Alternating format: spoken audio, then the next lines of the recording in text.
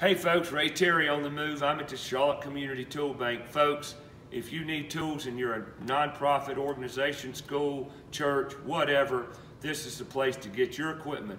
Tools can be very expensive to purchase. This is a resource. But you know what? To have all this, it takes money.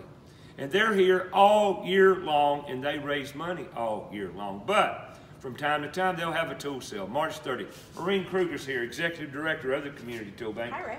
How you? I'm good. Thank you. I appreciate you letting me come Thank over you. here and tell the community really that you have a public tool Yes. sale.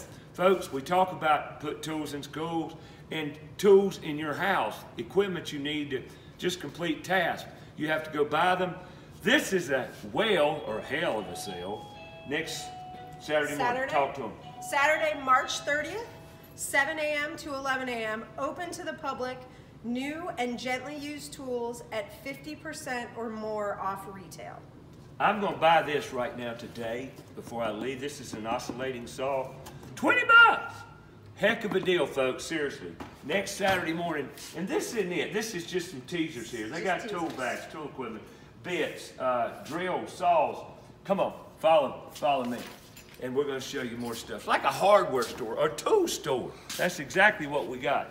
Next Saturday morning, March 30th, 7 to 11, Charlotte Community Tool Bank. What's the address, Maureen? 2513 South Tryon Street. 2513 South Tryon Street. Look at this stuff. We're not talking junk tools. No. No Harbor Freight here. We've got great tools. Don't say that. Oh dear, I've screwed up. Channel locks, DeWalt, I mean, you see it. A lot of stuff. Great stuff. Homeowner type stuff. Industrial stuff. Professional grade stuff.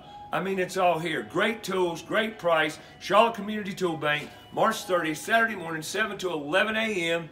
And let's put tools in schools.